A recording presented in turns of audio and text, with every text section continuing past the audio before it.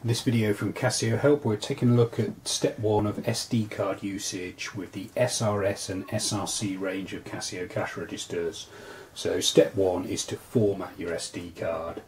So the SD card slot is behind a panel on the left hand side of the register. So if we pop our card in, close the slot and then turn the machine on. Once the machine's on, we need to go to the PGM mode and then locate the SD card setting.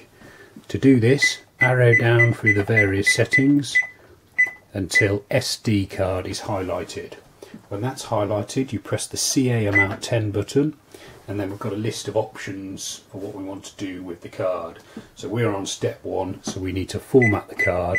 So simply highlight SD format and press CA amount 10.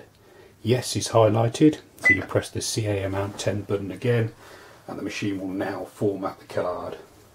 This process takes a minute or so, and once it's done, the till will notify you.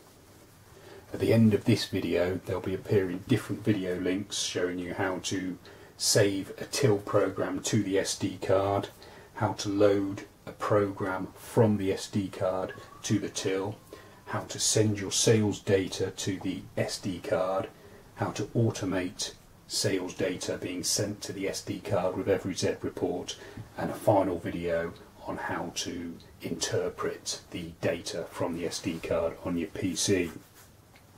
So check out any of these videos.